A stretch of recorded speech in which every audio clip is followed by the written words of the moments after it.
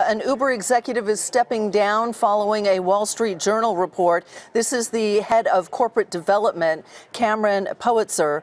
He resigned less than a month after the Wall Street Journal article that was published revealed allegations of prior sexual misconduct in the office. That's according to an unnamed source.